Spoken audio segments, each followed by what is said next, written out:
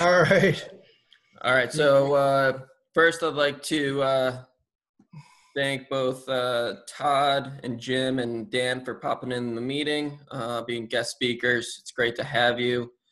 We're supposed to have about 7 participants, but this is the Associate Development Day Teaching and Coaching. We're going to be focusing on Level 3 information. And this will be great for both Level 2 and Level 1 as they can see what type of bookwork and information they need. But it's also just using Jim's expertise and his years of teaching and coaching. He's been in the business for years and has a laundry list of accomplishments, but primarily he's the 2020 Player Development Award winner, which is a very big accomplishment. And just based upon the other seminars I've attended where he's been a guest speaker, I've learned a ton of knowledge and helpful facts to use in the future during my teaching and coaching. So Jim, if you'd like to take it away and Sure. hop into the first line of information, and then near the end, everybody can have a group discussion, ask Jim and Dan questions, and we'll be all set. But Jim, if you want to begin, Sure. the floor is yours. All right. Thanks, Jeff, for that. Well, folks, it's really an honor for me to talk to you. I have been in the golf business since 1991, so I'm an old guy, but I've probably got kids your age. Maybe not quite. I have a 25 and a 23, but really, the golf business has changed dramatically since I got in it. And really today, the purpose of this is just to give you some insight into, from my background. I started as an assistant pro at a private club.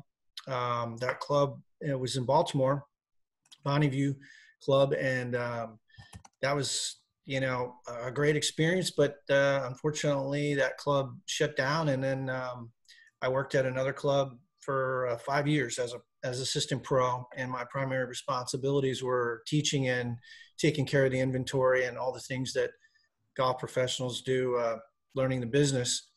But really my focus after, I came from a playing background. I was a pretty good player, and I really developed an interest in teaching. And so, I started off as a teacher that really back in the day, like when I came up, it was pretty much no technology, and you just gave 30 or 1 hour lessons for 8 hours a day if you wanted to make a living. And I just decided that that was too difficult, right? So I thought, well, how can I make people better? Well, the answer is I had to get a vision and a mission statement. So my mission was, I wanted to make golf a lifelong activity for people and give them the experience that I had. And so how am I going to do that? Well, my vision was really to take care of the needs and the goals of the golfer that's in front of me. And so I decided that, the model of just giving swing fixes over an hour period really wasn't fulfilling for me. So I decided that I would go ahead and try to make players better players, right? So being a coach really involves the psychological component, it involves the technical component, it also involves club fitting. So really, as a comprehensive analysis, you really have to ask questions of your players. And so what I decided to do was to create an improvement plan for people based on what I heard. So some of the questions I would typically ask them would be, okay, why are you here? But more importantly, how can I be of assistance to you? And obviously your demographic is going to make a difference. In other words, whether you're at a private club or whether you're at a driving range or you're at a par 3 course or whatever, but really you're dealing with people. And so, you've got to get inside their head by asking good questions. And one of the things that I would do, and what I would recommend for you guys is to really inspire your players by asking them the right questions. Okay, so where's your game at? Where do you want to get to? Why do you want to get there? And once you get those questions answered and you clarify, and you can answer the objections, you're going to be able to formulate a plan. So, when I talk about teaching philosophy, that's really a mission statement. I started, like I said, as an assistant pro, and then I became a director of instruction at Olney Golf Park, and I've been there since 2001. And then I decided after 2008 that I wanted to have my own business. And so when you decide to have your own business, you do have to have a philosophy. And whether you're talking to someone that's never played the game or you're talking to a high performance player, how you talk to them and what you ask them really doesn't change all that much. If I'm talking to a tour player, he'll say, or a college kid, he'll say, my goal is to play better golf and finish in and be in the top 5. If I'm talking to a beginner player, it's the same thing. And maybe the difference is the competitive player, the high performance player wants to some more technical, maybe a little bit more mental, but the beginner golfer might say, I just need the basics and I want to just go out and have fun. Whether you're talking to a beginner or an advanced player, their needs might be different, but the questions you ask them aren't too much different. So for me, like I said, what I'll do is I want to make sure that I'm asking them, where are you at? In other words, if you're a beginner golfer, have you played on the course? Have you just been to the driving range? How do you keep score? If you're an advanced player, or even a tour player, I might ask them, do you keep statistics? Do you have tracking information on your stats? Do you keep your putts, your greens in regulation, your proximity to the hole? If it's a very beginner golfer, I might say, okay, if you've never played on the course, today, if we were having a conversation at the end of this day, what would you want to have happen for you to be happy with your golf game? Something like along those lines. So, at the end of the day, whether it's a beginner or not, you've got to get inside their head. You've got to say to them, what are your goals? Why are you here? More importantly, the why is a big answer, because if you can get to the emotion, they might say, man, I tried this golf and it's really frustrating. And I don't want to play unless I can play it and not embarrass myself. Oh, great. Okay. So let's formulate a plan. I'll do an analysis and assessment of your game and we'll go from there. So that's sort of how I do it. The first part of the process is really asking a bunch of questions. I might even go through a physical screen with them, have them, if you guys have done TPI or not, if they've had major medical injuries, so on and so forth.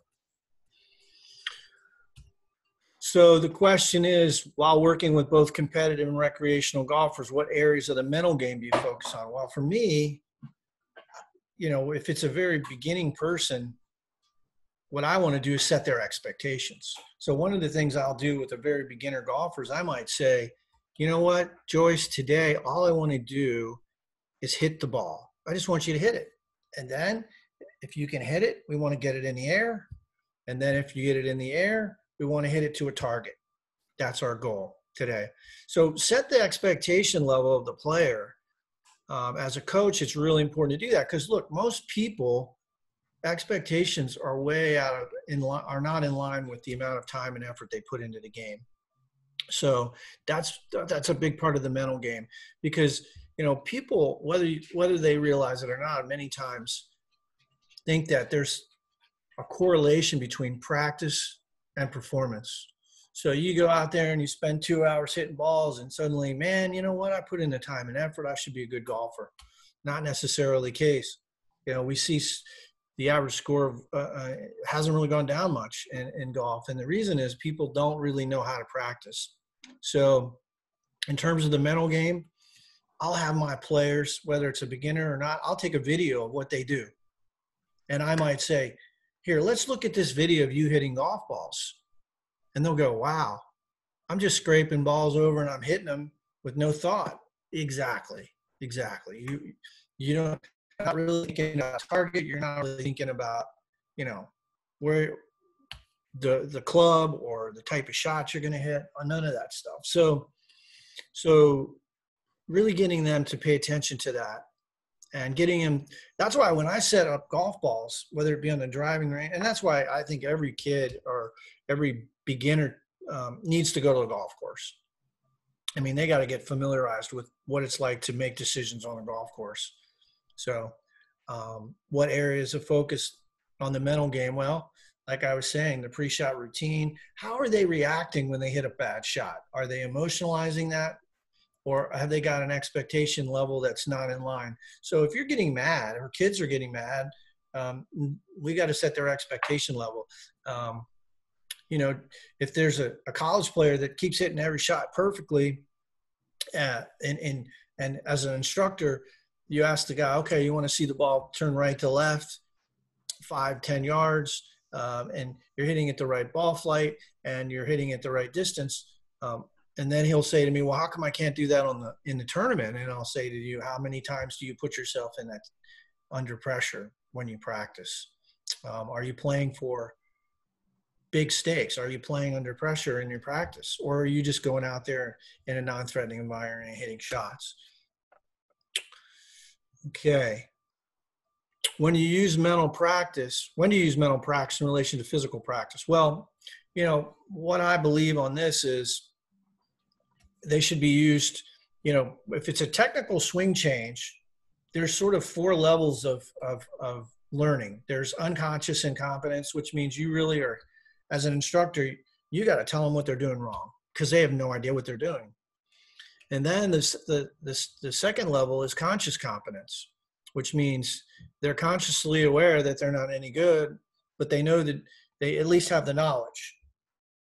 And then, you know, they can determine the difference between the good swing and the bad swing. Well, when do you do that and how do you do it? You have to set up feedback. Augmented feedback is an environment where you're not hitting balls and there's no target. So, you know, you might take a phone and put it on a tripod and practice your swing on a phone without a golf club. You know, just taking your grip, setting up, getting in your posture, you know, depending on what you're working on. That's the first level of practice. And then taking a golf club and doing it would be the second level. And then putting your body in a position so that you're accessing the motor pattern that you're trying to learn. So mental practice is being able to performance practice and then technical practice. So performance practice is simulating the environment under which you're about to play. And so that's a different state of mind. You're going to call up a shot you've hit well. You're going to feel the swing. You're going to verbalize the shot you want to hit. And then you're going to get over the ball and you're going to think about the target. And you're not going to think about how to swing. But when you're working on a technical part of the swing, you need feedback. And you need to know, hey, this is the right position and this is the wrong position. So, you know, when you get into a state of mastery, like most of you guys, you've played the game for long periods of time and you've spent a lot of time, you can just flip a switch and you can hit shots and you're not really thinking about it. The problem is when we get under pressure, we try to consciously interrupt those thoughts with conscious thoughts about how to swing. And so that's when things go awry. So what mental practice speed should you use on your students for both golf skills and procedural skills? Well, like I was saying, I think you should do it slowly without a club and with a club. And then once you get some confidence on what it feels like, and you can recall that feel and you can actually move through space in slow motion and get a concept of, okay, this is what it feels like, this is where I want it, then you can start to hit some shots. So, you know, the problem with learning a new motor pattern is many times when you hit it at speed, your old pattern kicks in, or under pressure, your old pattern kicks in. So you might be able to hit great shots in front of your coach, and then you get into the member guest, or you get into a match play environment, or you get in a tournament, and suddenly you just recruit the old swing, the old pattern. and that's pretty typical. So, you know, I hope I'm answering that question for you guys. Absolutely. Yeah. But you know, the mental practice, I think I can relate to this. The one tournament I won on the nationwide tour back when I played, it was the Nike tour back in '96. I sat up uh, at night and I closed my eyes and I tried to picture myself playing these shots and hitting the shots exactly how I wanted to hit them. And I spent a lot of time doing that because I knew I was going to get really nervous the last day. And so that was the process by which I went through it. When I got into on the golf course that last round, I tried to picture myself hitting that shot. And what's interesting, I was able to stay in the process and everything slowed down for me and I was able to execute and do it. But, you know, after talking to some really high level players, I do realize that not even the best players in the world can do that every time they get in contention. And so when you consider the best player that ever lived, maybe Tiger Woods, is only won 30% of the time. I've heard many really good players when I played on the PGA Tour in '98 tell me that, you know, it took me a while before I was able to get under pressure and actually execute and win a tournament. I remember Tom Watson, I played a practice round with him and he said to me, you know, the first 3 times I got the lead in the US Open going into the last round, I shot terrible and lost the tournament. So, you know, there's a learning curve and getting comfortable in that environment takes time. So that's why, you know, when you have a beginner and they're starting to get frustrated, or maybe they're seeing some success, but it's not transferring to the golf course, you have to explain to them the reasons why that's the case. Okay, so evaluating a motor imagery level. I love this. Dr. David Wright is a guy that I worked with when I was playing.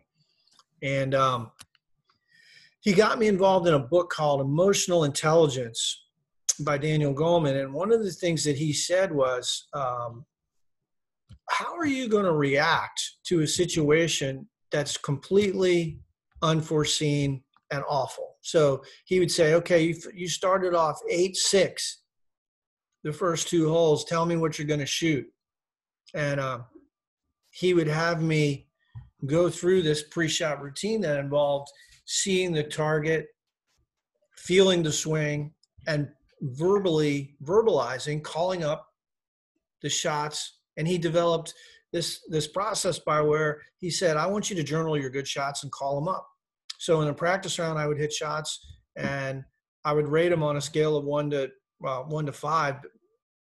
And if I saw the image throughout my swing, it would be somewhere around a 4 or a 5. If I lost the image on my backswing, right away as a 1. If I got to the top of my backswing or even short of the top of my backswing and I lost the image, it was a 2, and so on and so forth. And I saw the entire swing, it was a 5. And so that was another way for me to deal with pressure. It was another way for me to practice. And so, you know, if you can practice that by just staring at an object, taking some deep breaths and seeing how long you can hold an image of that target or that object in your mind. And the quality of that image, your visual system will tell your hands and arms what to do time to give yourself a good quality image. So that's a really, I think it's a really good skill. I know Jack Nicklaus talks about it. He's a visual learner, and Tiger talks about it. Nicklaus is big into imagery and visualizing his shots, and I remember Tiger talking about it too.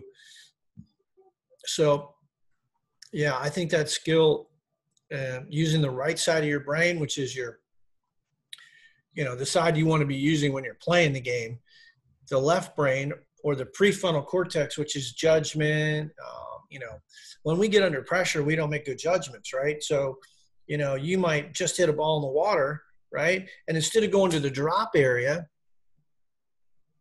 you tee up another one and hit it in the water, and you could have gone up 100 yards and teed off.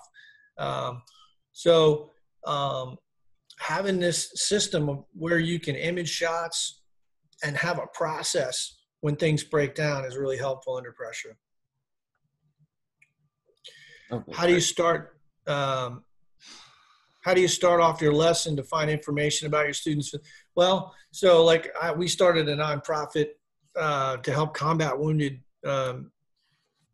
people post 9/11 use golf in their rehabilitation process. So many times, and in 14 years, we've never had anyone get hurt while working with them, but you really have to probe. So if somebody has some sort of physical limitation, and they say, and most people will say, oh yeah, I never had a surgery. I'm fine. Okay. Why don't you walk 20 yards for me? Right. And you watch their gait pattern, right? And you say, you know what? You're limping your right leg, your right hip. Do you have something wrong with that hip? And they'll say, oh yeah, this hip's been bothering me or whatever. So, even though they might say, you know what, I don't have any physical limitations, when you watch them swing or when you watch them, so it's, walk or do any sort of activity, it's good to do some sort of assessment.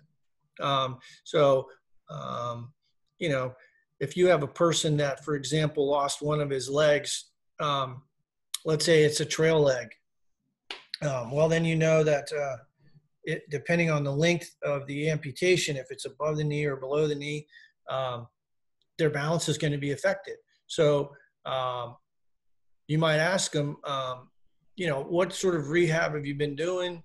Are there any other injuries? And, so a lot of times they just aren't going to tell you, but you need to screen them. And you can do quick screens, a balance screen. You can do a rotational screen. You can tell them to lift their left arm above their left shoulder. Can they keep their arms straight? Have them move their wrists back and forth. Have them rotate their hands and arms this way for shoulders. Have them do a 90-90 test this way. Have them rotate their trunk and then rotate their hips, all sorts of stuff. And then again, like this is saying, you got to find out where they're at. Okay, where are you right now? Where do you want to get to, and why do you want to get there? And you could ask them all sorts of stuff. Are you a good shooter? Have you played other sports like basketball or things that involve a racket? All that stuff. But it's real good to get a comprehensive look at their skills. So not only do you have to do the physical screen, not only you have to, say to them, give them their expectation levels, but you also have to ask them other sports related questions too. Many of the guys I work with in the military haven't been exposed to golf, but they're physically really gifted. I mean, they're great shooters, they're marksmen. And a lot of the special forces guys are in great physical shape.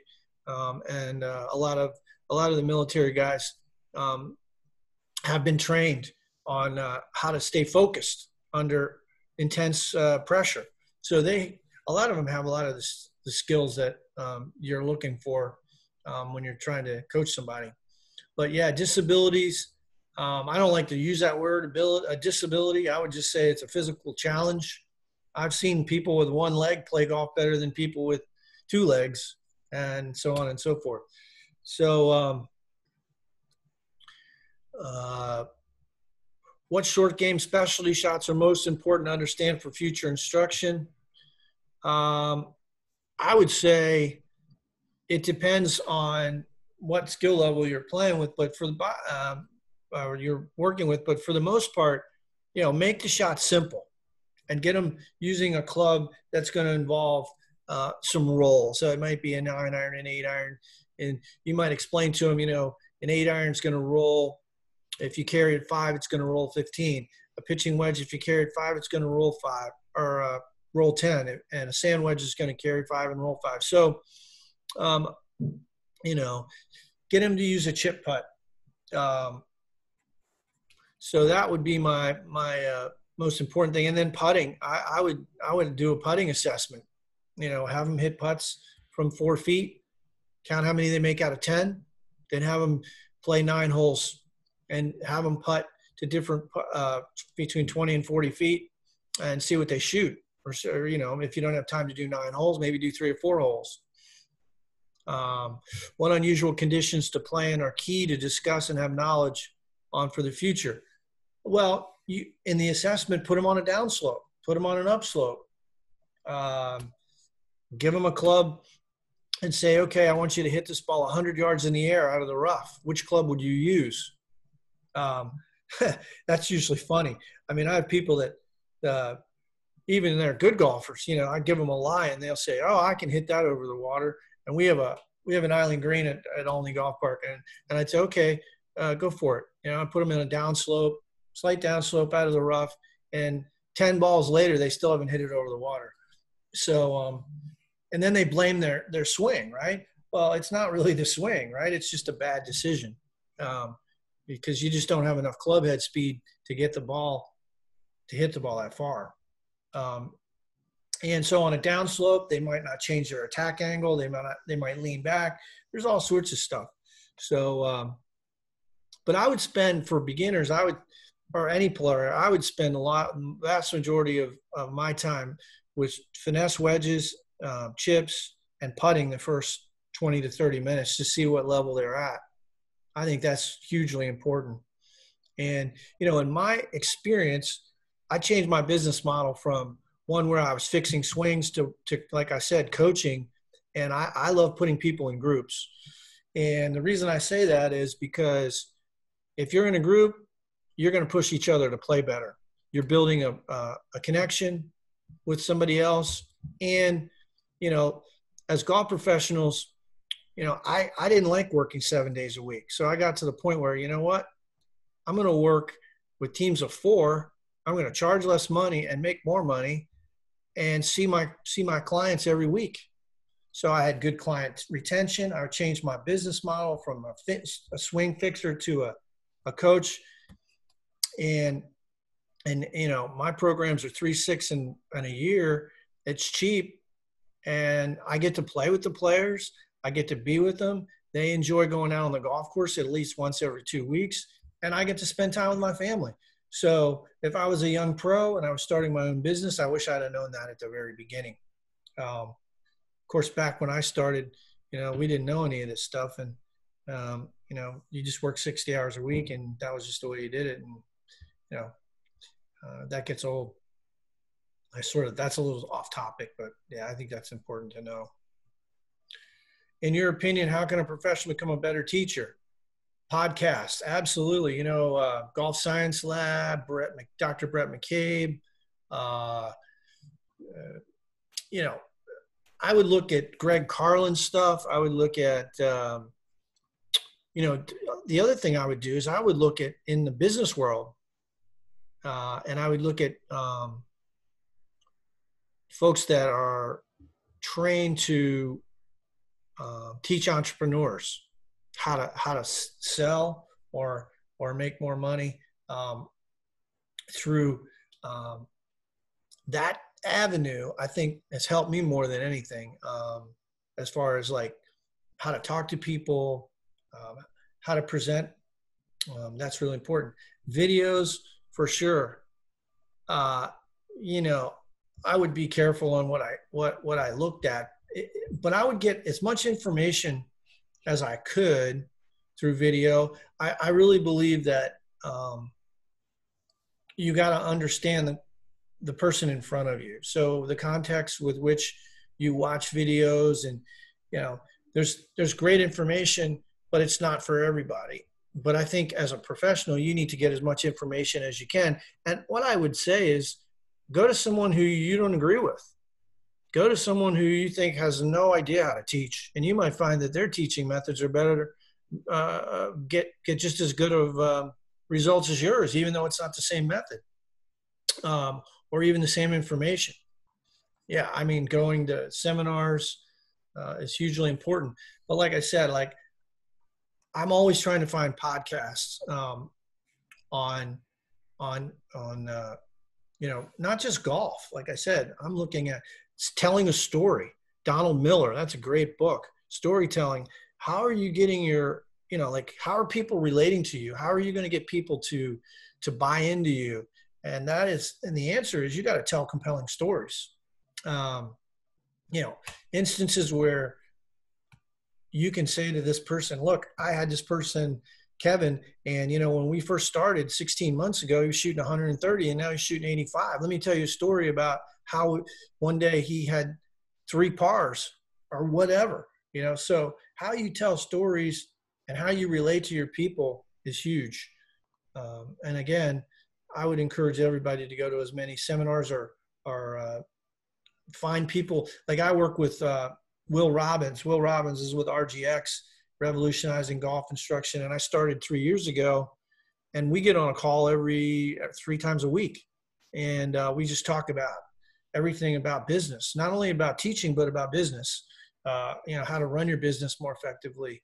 And then, research is great, but I think we can get a little bit too far down that research road. Again, if you're with a beginner, you just want to teach them how to love the game. You don't need to give them the research on how to swing the golf club. I think it's good for high level players. But I would say this about becoming a better professional. How are you going to get that kid that can't swing, that doesn't play golf well, he's not an athlete? How are you going to get him to love golf? Because remember, only 10% of the population plays golf. And so I would encourage you, do you give that person, that kid that is not very good, an opportunity to enjoy the game through strategy or through choice, player interaction? How are you going to get that kid to love the game? And that's really the question that I have for everybody. So when you're doing kids programming, find things that appeal to everybody, not just the best players, and don't always let the best player win. Figure out a strategy where some of the kids that aren't the best players are winning. What's the purpose? What is the purpose and goals for an effective club fitting? Well, if we could turn this portion over to Dan. This is the area that I had him available to, but if you wanted to put some insight into it as well. I see Dan's currently in the car, so I don't want to distract him. He's joining in now. Yeah. How's it going, Dan? I'm good. I was going to say, if Jim, great seeing you again. Yeah. Jim, just keep going and not throw in if there's anything, else, but if you can keep leading us.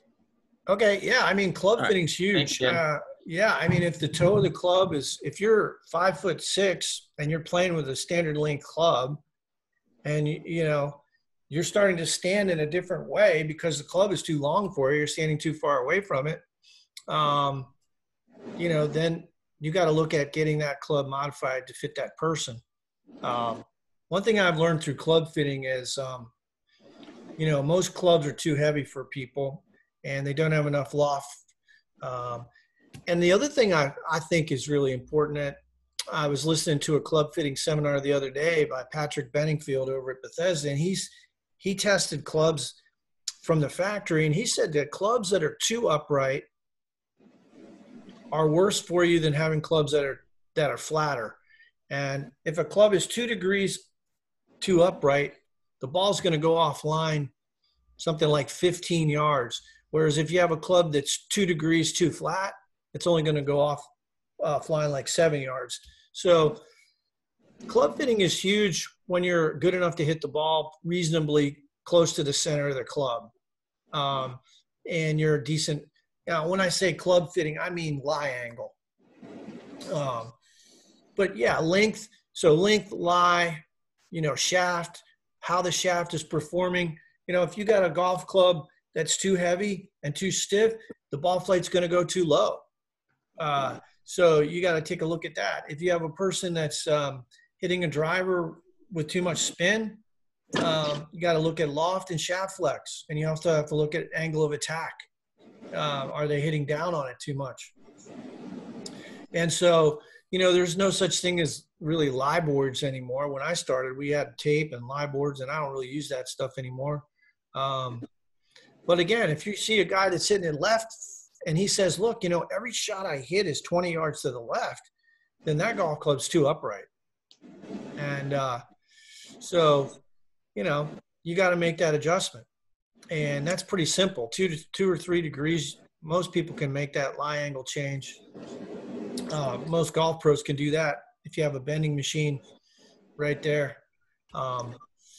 Putter fittings are really important too, because you got to, when you're looking at a golf club like a putter, you have to figure out if the person can aim the putter first.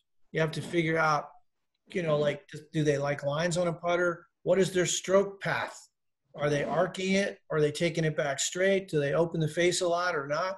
So if you have a person that is rolling the face wide open, you might want to put them in something with a face balance putter, something like a mallet.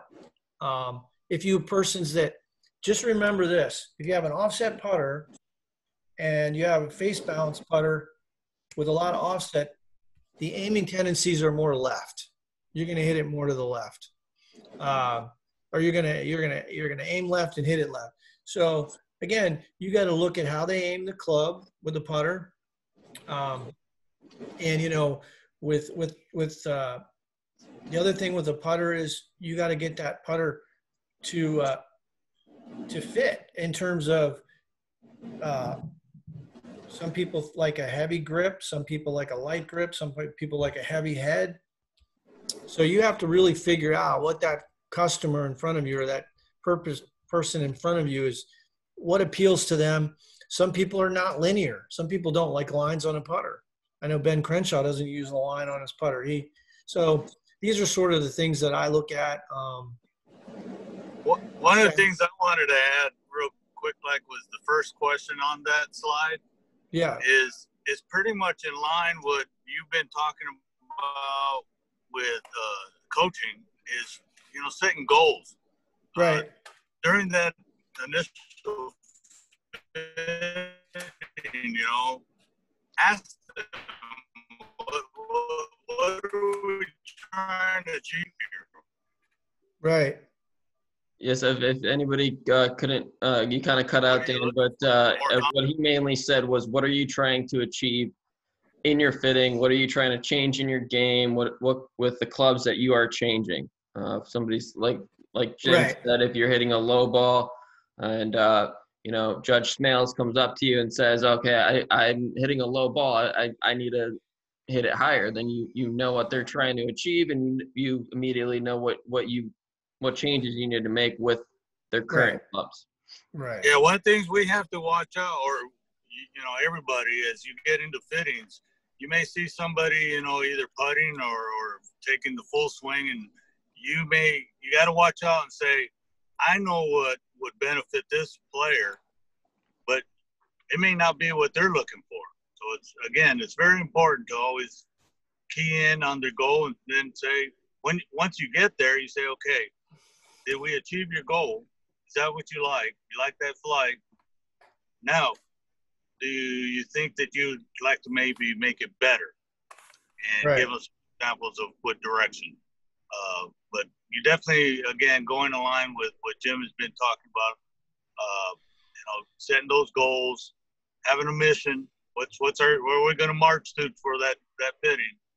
And that way you can hit it. Right. Okay. I see a question from Scott. He said, what are the best putter characteristics for radial strokes? And same question for a linear stroke. Yeah. So if you're a radial, meaning a person that arcs the putter, right? You're going to want a heel shafted putter, something that is got some toe hang. If you think about Tiger Woods, he opens and closes the putter a ton. He aims to the right and he opens his face like 8 degrees. You would never put him in a face balance putter because that doesn't match his stroke. A face balance putter is for a guy who takes the putter back straight, stands very close to the ball, and has no face rotation. Now, that being said, if you got a guy that's taking the putter back and he's hooding the club and he's closing the face and then he's blocking it coming through, you might give him a putter that's going to allow him to open and close the putter a little more and a little easier.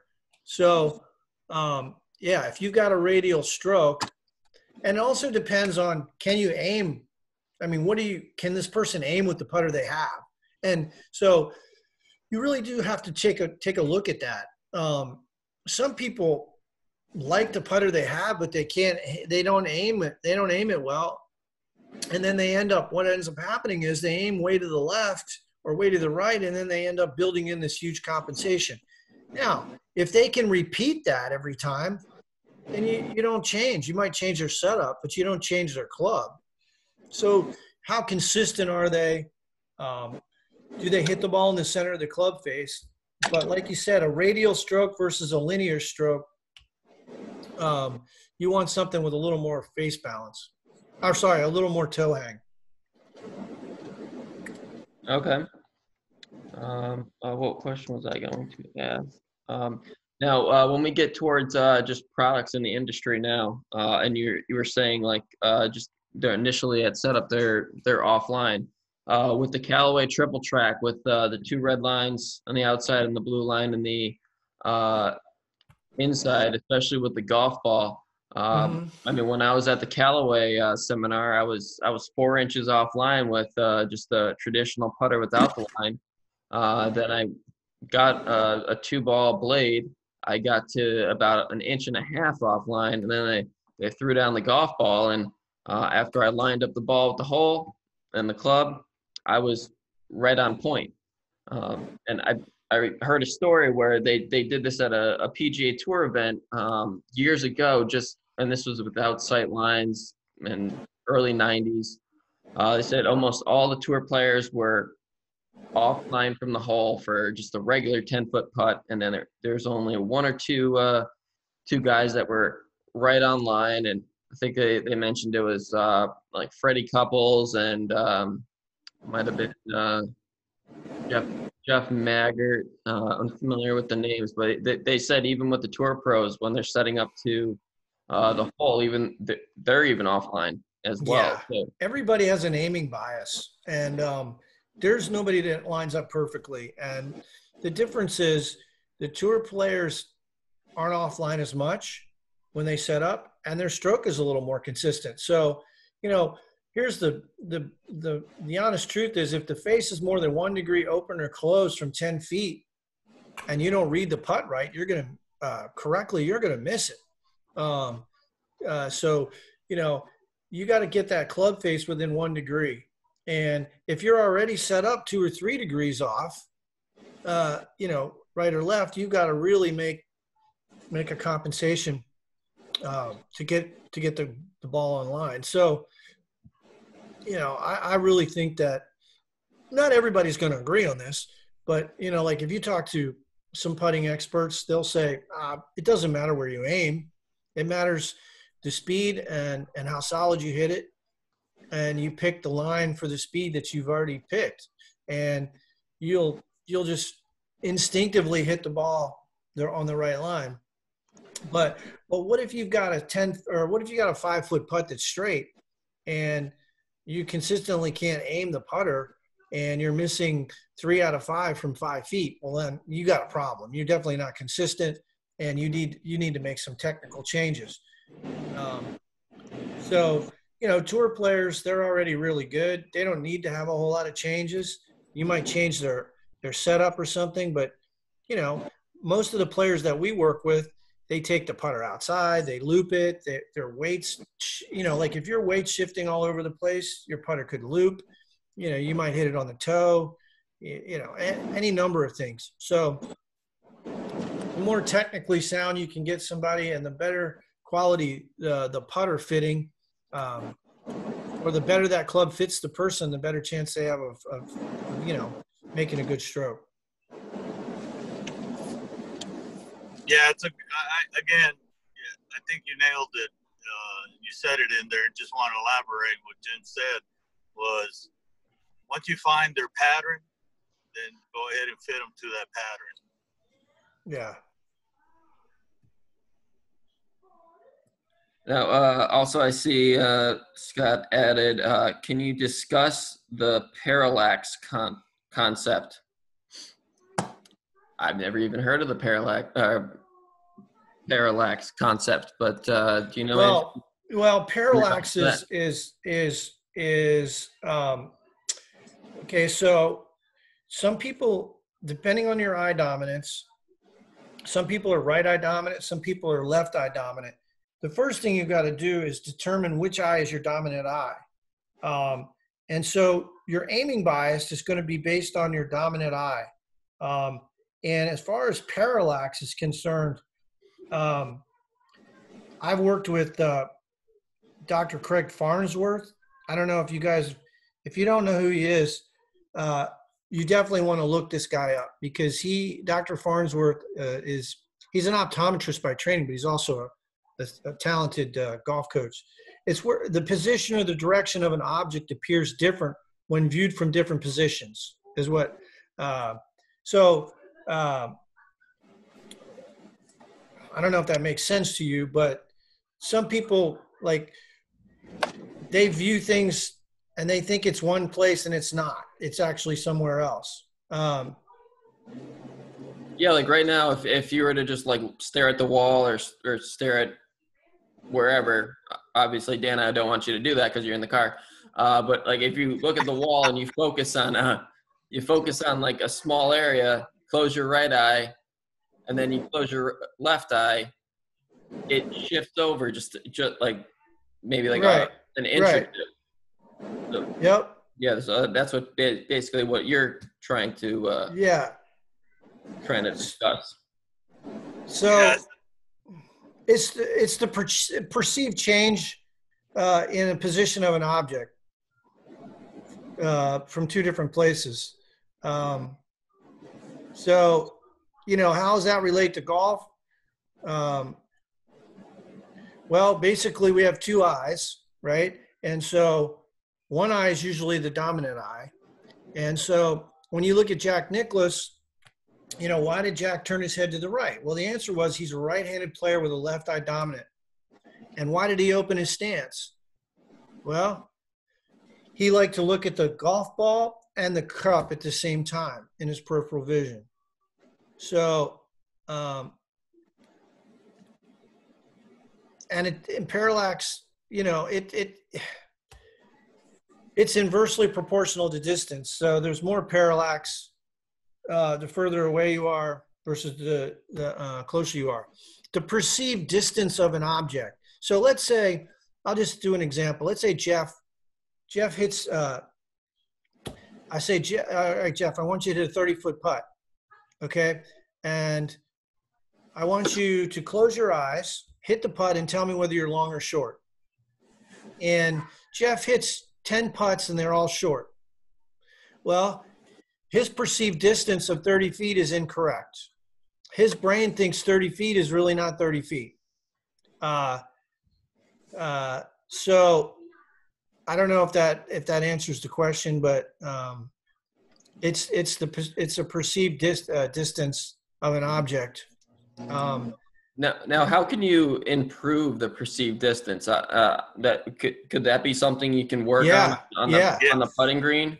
Yeah. So what you need to do is walk off your distances, and your eyes will start to understand what 30 feet is. Now, walk off. You keep going. Yeah, that's it. That was all I had. Yeah.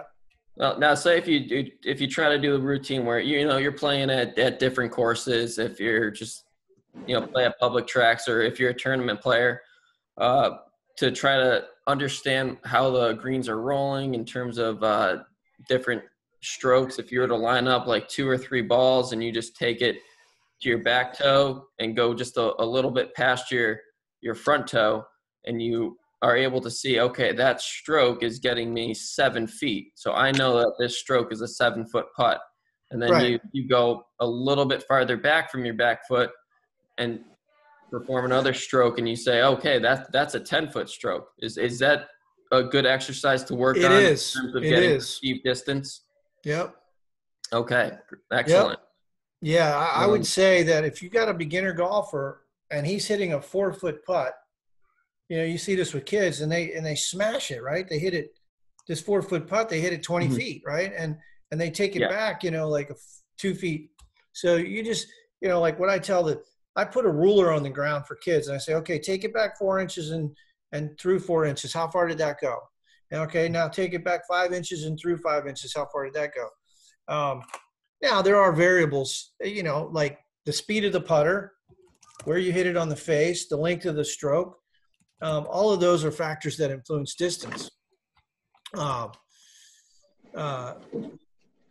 So this question here, with limited fitting equipment that is not available, how can you have a properly fit player?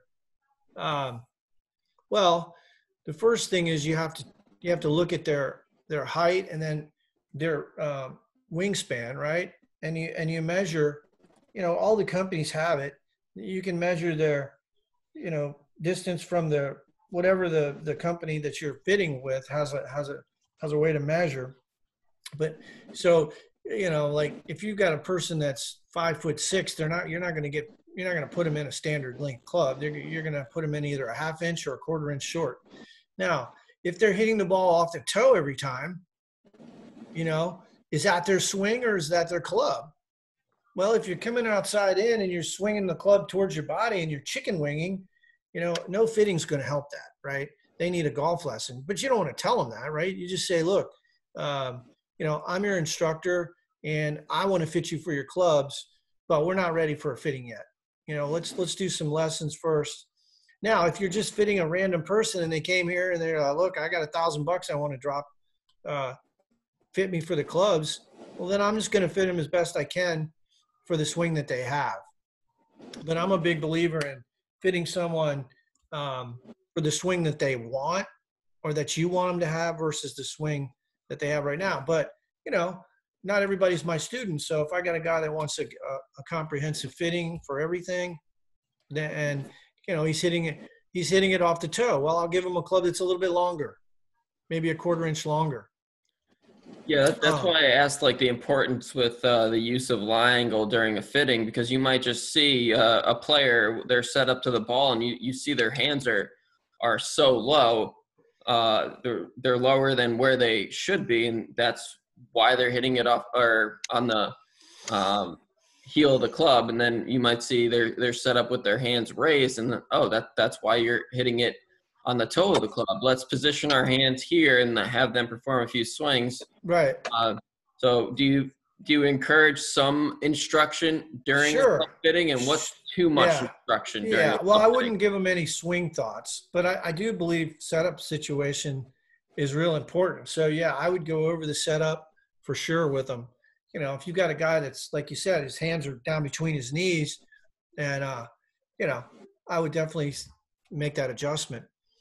I would say most people on the PGA Tour, the higher level players, are really not the people we want to be looking at to fit, Mrs. Haverkamp, who swings 65 miles an hour, right? But by and large,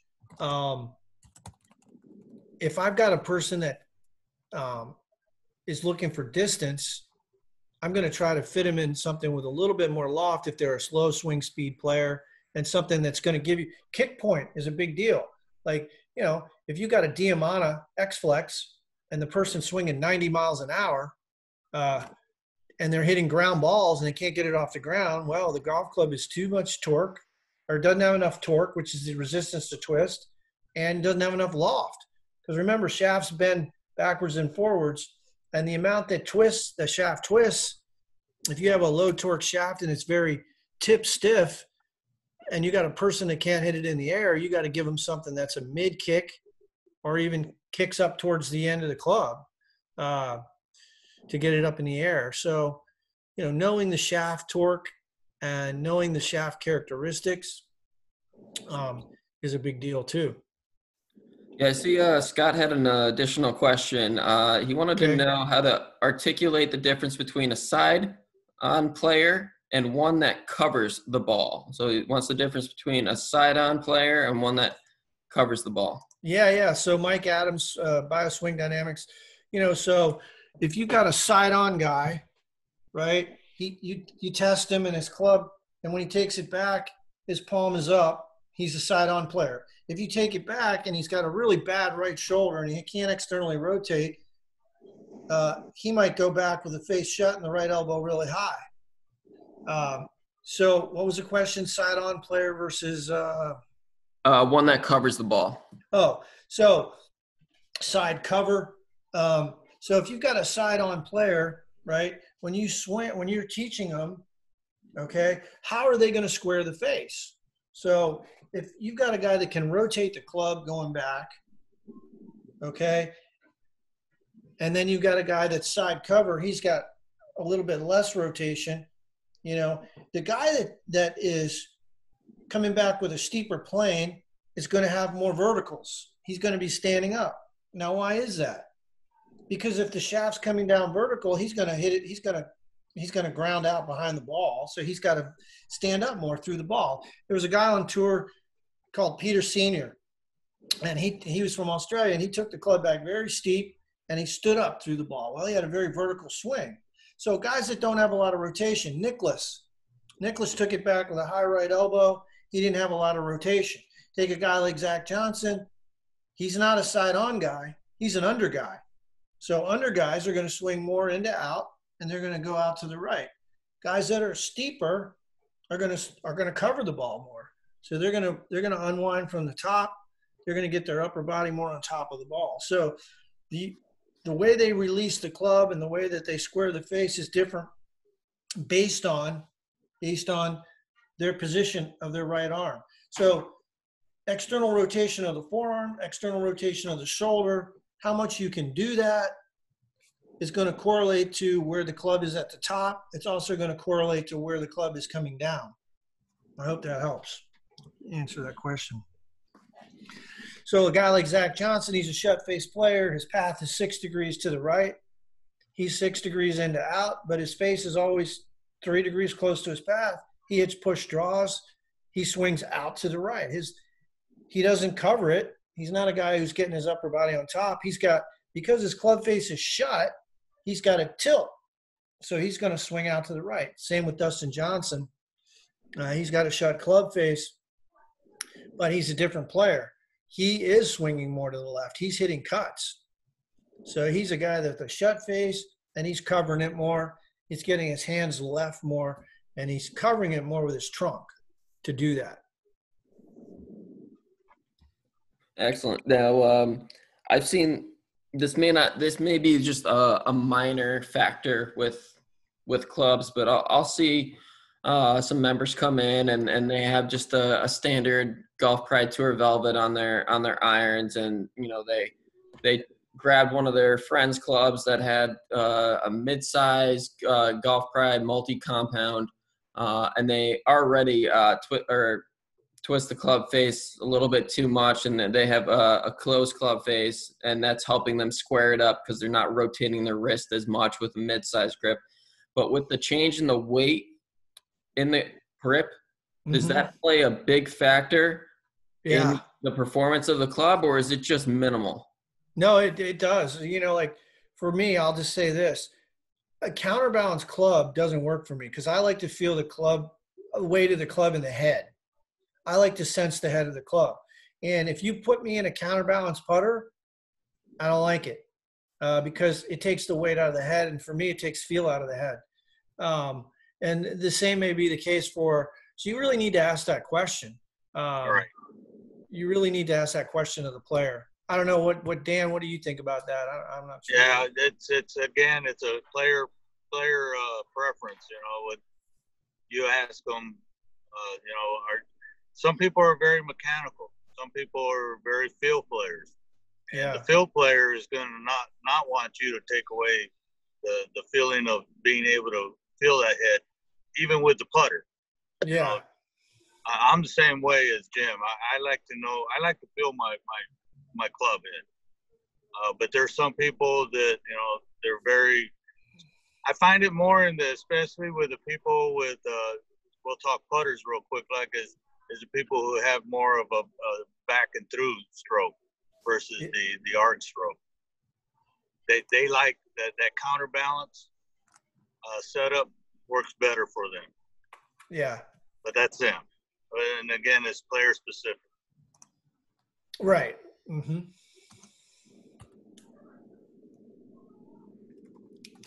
Excellent.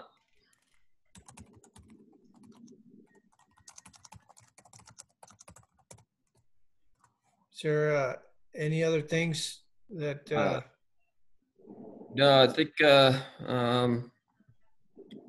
got a email, or actually, I don't think Evan joined in, but I did get an email from another PGM, recently elected PGM member. I just wanted to read what he recommended in terms of finishing up bookwork, and especially during during the season, because it's difficult doing bookwork when you're working 8 to 10 hours a day, and last thing you want to do is hop on the computer for 2 or 3 hours to get some things done. But he just recommended that time management, depending on when you enrolled in the program, just really manage your time wisely.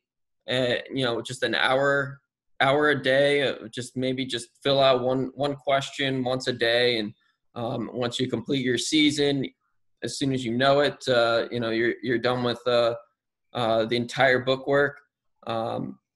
And use and in terms of like financing it, a lot of PGM students are have difficulty paying for these seminars. I mean, the Mid-Atlantic has a scholarship available, but that's after testing, and that's pretty much after they drop thousands of dollars to do level 2 or level 3. But if they can use some sort of a fundraiser from membership over at Wampanoag Country Club, where I worked at, we had excuse me, we had an assistance raffle. So we had a list of prizes that they could win, from golf clubs to shoes to just balls, maybe a package of 2 lessons. And we were able to just sell raffle tickets, and after we distributed prizes, some just wanted to just give us like $100 or so, because they knew we were furthering our education.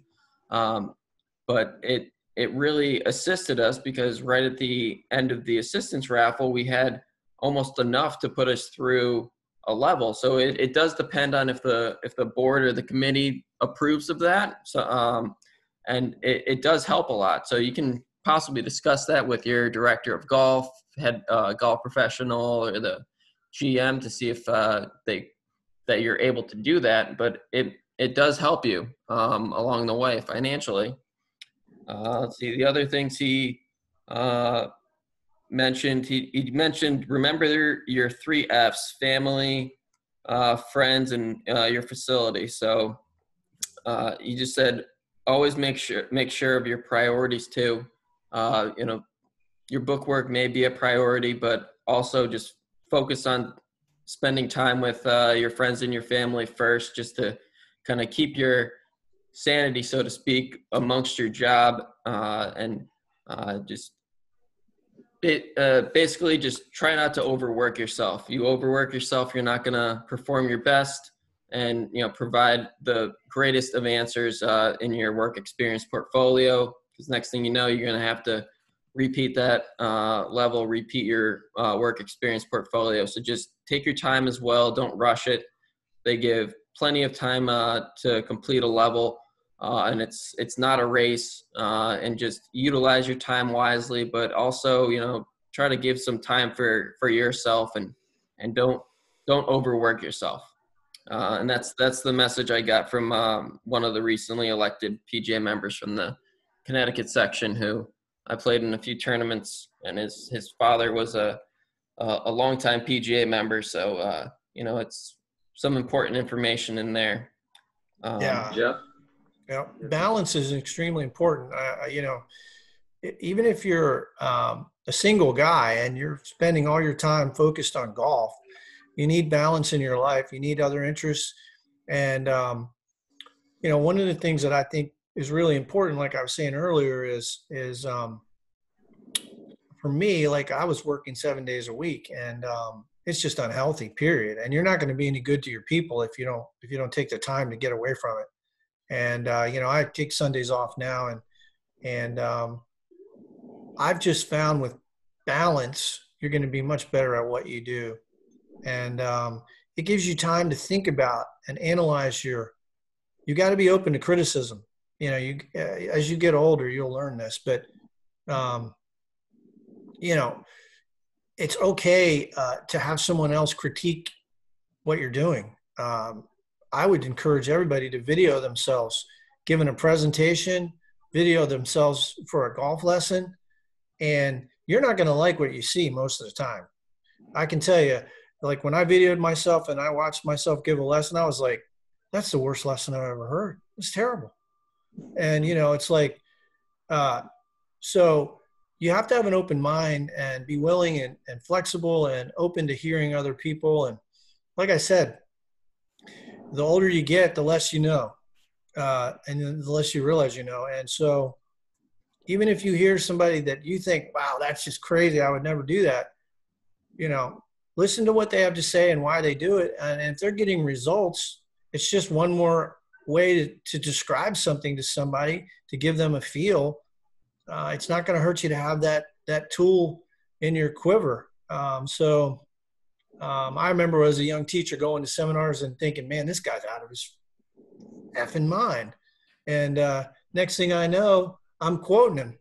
Or I'm saying I'm doing something because I was in a position where I didn't have any answers. And I said, well, maybe it works. And you know what? Sometimes it does.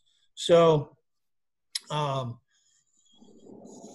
biggest thing is like I said, I think you got to formulate a vision, a strategy for what you're trying to do with people. I mean, the most important thing is building a relationship with that person, empowering that golfer to reach the goals that they want to reach, and making sure you're listening to what they're having to say. I mean, don't impose your will on that person in front of you. Let them tell you what they want, and make sure you ask really good questions and you listen to them, and then you repeat back what you hear. Clarify. Let me make sure I understand what you're saying here. And when you can do that, and that they think you care, when you give that impression that, hey, you're the most important thing right now, don't have any distractions around you. Look that person in the eye and make sure that they know you're really interested in them. You'll do fine. I would also encourage you to establish some core beliefs. Core beliefs are, who are you as a person? What are your values as a person? Why do you do what you do? Why do you get up every morning, and why are you a golf professional? What is it that you love about and what is the passion, and what are you trying to get across to the people that you come in contact with every day? I think that that's hugely important. Standing on the lesson tee and just collecting money and telling the next guy, your time's up, is not necessarily transformational. It's more transactional, and people can see through that, believe me. Mm-hmm. Yeah, and you also, even if you are a club professional, but you're getting into the business, you're doing more and more teaching, and you're running a ladies event the following day, and you need to make preparations, and you get a call, hey, can we do a playing lesson or a 1 hour lesson, and it's 3:00 in the afternoon, and you are available. There's other people in the shop who can watch the shop for you. You've got to be able to say, sorry, I'm not available. I'm preparing for an event. Of course, you may have an hour to give a lesson, but that means you're going to be at work for an extra hour, and you got to say to yourself, you know what?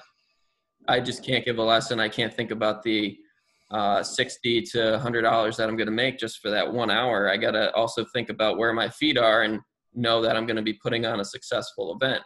So right. You also have to be able to turn down lessons just to the fact that, you know, you got to think about your facility first. Right. Or make time, you know, based on your schedule. Say, hey, look, here's when I'm available. Would it be possible for you to meet me on such and such a time in the day? I've got some other priorities I have to take care of right now, but I'd love to meet with you on this time and day. Let's do it then. And, you know, what can they say? They're probably going to say yes. More often than not. Mm-hmm. Yeah. Because they come to you for a lesson, they're going to be willing to do it at another time. Exactly. You know, and nobody cares what you know unless they know you care. And if you take the interest and time to say, hey, I'd love to do then, and you know, but be confident, you know, say, hey, look, you know what, I know I can help you. Just let me put you down at this such and such time and day. And I know I can give you my full attention, and, you know, I can help you. Great. Now, if we could pop into the group discussion slide. Sure. I know there's a couple questions that Scott may have, and hopefully Tyler or Valerie have. But Scott, if you can unmute your mic if you'd like, and kind of ask Jim or Dan some questions you may have that weren't answered, or that just came to you. So if you want to get off mute, you can ask whatever question you'd like, unless you're on a computer that doesn't have a mic. They make those? It might just be like one of those computers in the office. I know that we don't have a mic in our computers in the office at Green Spring. I don't see him getting off, but you did ask, assume the side-on player can benefit from flatter lie angle if left misses are a problem. Yeah, absolutely. Like I said, I think lie angle flatter is better than more upright. There's been studies done on that. If you got a club that's too upright, say it's 2 degrees too upright, it's going to go offline more than a club that's 2 degrees too flat. So I would say flatter's better. All right. I think golf clubs have gotten, you know, since I started in the business back in the dinosaur days, the clubs were short, and you know, they were a lot flatter than they are nowadays. Now clubs are longer. There's no loft on them, and you know, the club companies keep making a 6-iron 28 degrees and telling everybody they're hitting it further.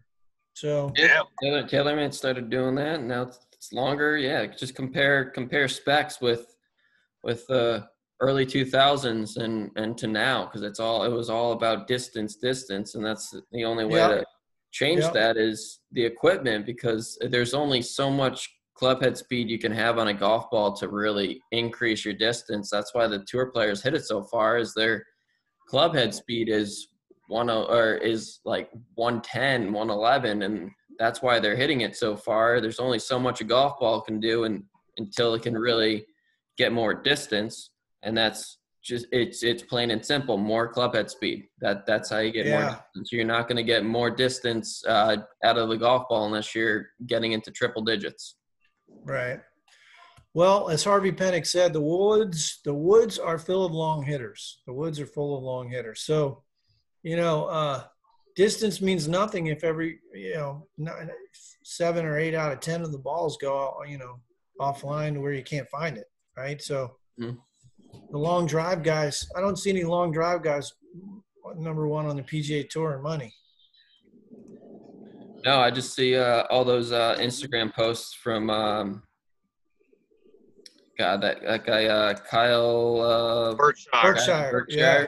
I just see his Instagram posts of whacking drivers at the range, but then I'll see him on the course and he's hitting 6-iron off the tee. He's actually, you know, making a good swing, but I mean, his swing with a 6-iron looks like a 14, 15 handicap. Yeah, not consistent. It's out of control, but I mean, he's got it down to a science with the driver. Yeah. He built his swing for swing speed. Yeah, you could tell with lifting his left leg or his left foot and his right foot off the ground 3 3 or 4 times. You're not going to see Dustin Johnson doing that, or Kevin Na, or Jason Duffner, or any of those guys doing that. But it was amazing seeing him at the PGA show hitting into a simulator. I thought that ball was just going to go right through the screen. I know. Yeah. Actually, Jamie Sadlowski actually did that with Michael Breed on the Golf Channel. He was talking about how he gets more clubhead speed, talking about his swing, hits his driver, boom, goes right through the screen, off the wall, and it was too funny. I was just like, did I actually just see that? It went right through the screen. Totally backfired on Michael Breed. He was kind of stunned for a little bit. Yeah. All right. Well, is there anything else you'd like to add, Jim or Dan, or Christine, in regards to anything that we discussed, or anything coming up with the MAPGA, information about future tournaments or events coming up, with COVID still being around and it being lifted at several clubs? I mean, I know half our section is technically closed, but anything we should be aware of? Sure. I would just encourage everybody to be on the lookout for communications, particularly the weekly news and notes newsletter that gets sent on Tuesdays. That's where you're going to get a lot of the up-to-date information and announcements about tournaments that have been postponed and their rescheduled dates, and as well as visiting the website as well. That's the best place to check. It will have the most up-to-date information, and we'll look forward to getting back to the tournament season when it's safe, and we'll make those announcements when they're available. All right, excellent. Yeah, so just the last announcement, our last Associate Development Day will be showing level 1 for Monday, May 11th. We'll have Todd available to answer any work experience portfolio questions or anything with testing. Teaching and coaching will be presented by Kevin Tanner from Golf Tech. I'll have Drew Falvey as the recently elected PGA member to discuss anything that assisted him getting through the process, and Dan will be available to talk with us again, as it looks like we'll have some introduction to teaching and coaching. I remember on that side, it's just beginner club alteration. So if we can, give some shortcuts on how to get into that aspect of the business, just to just increase your knowledge, that would be great. But other than that, Tim, thank you very much for speaking today. Dan, thank you very much for joining in as well. I greatly appreciate it. Appreciate you guys and everything you're doing. Yeah, no problem. If you ever need any help, let me know. Happy to help. Yeah, and I'll hopefully try to come your way and just watch one of your lessons. Tried doing it with Brad Redding, but I wasn't able to get there, or our schedules didn't line up. But if I were able to be able to watch one of your lessons, that would be great. And then I'll film one of my lessons and see how good or bad I do. So yeah, it's worth doing. Yeah. It's definitely worth it.